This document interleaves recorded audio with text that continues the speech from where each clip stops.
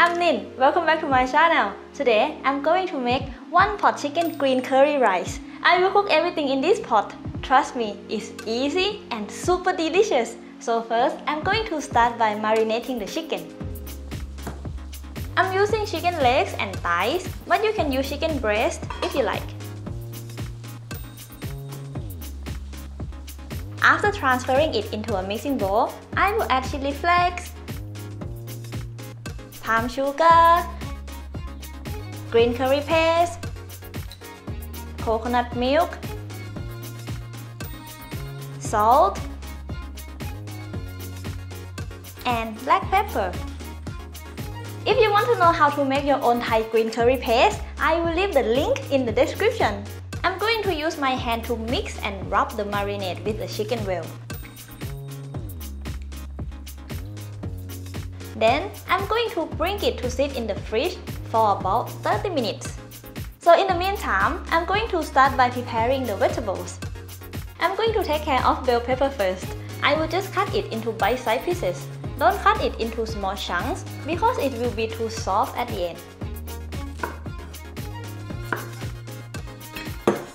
I decided to use red pepper and yellow peppers because it's sweeter than the green ones and also it's colorful. Actually, you can add more veggies you want like carrots, peas, mushrooms, eggplants or zucchini. After setting the bell pepper aside, it's onion. As you can see, I have a big onion here, so I'm going to use half of it. I will just slice it, not too thick but not too thin either. Last is garlic. I will use a knife to break it up, then finely chop it. Now all the veggies are prepared, so I'm going to start by searing the chicken. I'm going to heat the vegetable oil in a pot over medium heat. Until the oil is hot, I will add the chicken, skin side down. You want to give it a sear for about 3 to 4 minutes until the chicken skin turns nice and golden brown. After that, you will flip the chicken and let it cook for a few minutes or until it's almost cooked.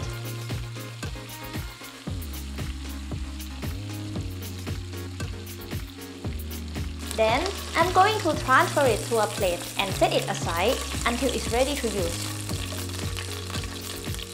Next, I'm going to fry Thai green curry paste with some coconut milk. In the same pot, pour in coconut milk and some curry paste. You want to give it a good mix, then let the paste fry with the chicken oil and the coconut milk to let everything release its aroma. It will take about 2 to 3 minutes. After that, it's time to bring in the chopped garlic, chopped onion, and chopped bell pepper. Give it a stir and let it cook for a minute or until it's wilted. Now I'm going to add Thai Jasmine rice, but you can add any grain rice you have. Now season it with fish sauce, palm sugar, and MSG. It's optional, but I recommend you to adding it. Stir to mix until the sugar is dissolved.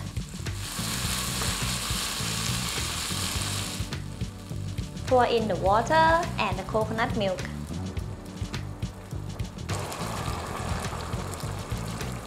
I will give it a stir to spread the rice grains to let it cook evenly in the pot. Then, layer the chicken on top of everything.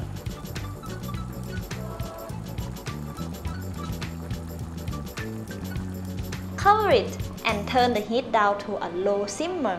I will let it cook for about 20 to 25 minutes. So in the meantime, if you like this video so far, please give me a like, subscribe for more yummy recipe every Saturday. Before you are going to serve this green curry rice, let's garnish with some Thai sweet basil and red chili slices. Both will freshen up the taste of your dish. Look at this! The rice and the chicken are cooked through, and also it absorbed all the curry and the coconut milk. This looks delicious and smells amazing. This is awesome Thai fusion dish. I really hope you will give it a try because it's yummy! Once again, if you like to make your own Thai green curry paste at home, also Thai green curry soup, let's have a look at this video. Alright, thank you so much for watching. See you next week. ขอบคุณค่ะบ๊ายบาย